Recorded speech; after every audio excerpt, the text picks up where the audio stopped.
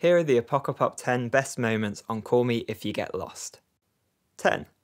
On Massa, Tyler uses a caterpillar to butterfly metaphor to reflect his personal development. He also links it to his musical growth, from the inconsistent Cherry Bomb to the acclaimed Flower Boy. His closing lines are aimed at armchair critics, who dismiss artists' work with no care for the context. 9. Wilshire is an 8-minute single-take love letter addressed from Tyler to his friend's partner. After boasting about material success, he accepts that he still wishes for a romantic connection. The near-constant bass line drops out here, leaving a void that's filled only after the two are reunited. 8. Tyler's anecdote about pursuing his friend's partner also features on Corso, when upbeat group vocals give way to a sparse piano line. It's just one of the many beat switches that are crammed into the track's 2.5 minutes. The interjections from hype man DJ Drama suggest that this unpredictability is there to mess with us. 7. The album's centerpiece is a 2-part track that segues from starry-eyed R&B to dub reggae. The latter is announced with air horns, an offbeat skank, prominent bass, and sharp percussion hits. True to her lyrics about timing, Fana Hugh's guest verse spins into a repeated idea that crosses the bar line. 6.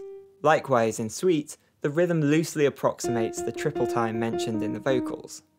But the highlight comes shortly beforehand, as the accompaniment rises in tandem with the melody. As this peaks, the word infinite prompts a spacey synth arpeggio to enter, adding a new dimension. 5. Much of the project is defined by its moody, atmospheric arrangements, including Manifesto. The ghostly vocal snippets heard throughout sound tense, thanks to the dissonance they produce. Take the opening section, where each 4-note group ends with a harsh clash against the bass line. 4. Another great example of musical tension is the ominous semitone trill underpinning Lumberjack. The intro recreates this Gravedigger's sample from scratch, giving a decidedly shaky rendition of it. Along with Tyler's anecdote about picnic blankets, it's like a playful parody of his horrorcore roots. 3. Hot Wind Blows flips very different source material, this time from soul singer Penny Goodwin. Its fluttering woodwinds, offbeat cymbals, and gentle piano are suited to the relaxed yacht setting. A mention of whistling wings triggers the chirp of an analog-style synth, which is then folded into the mix. 2. In keeping with the track title, the beat on Juggernaut is designed to be heard on a subwoofer. The 808 bass sinks down to a bottom E flat, pushing towards the lower limit of human hearing.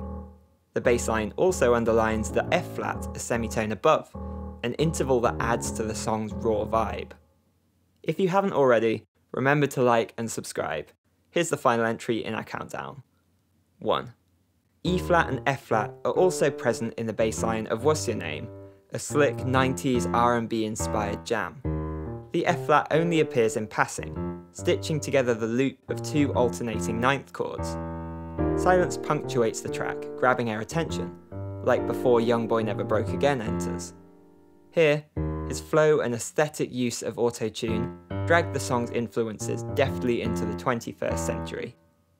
Let us know your favourite moment on Call Me If You Get Lost. Take a look at the Apocopop 10 playlist for more albums, and consider supporting the channel on Patreon. See you next time.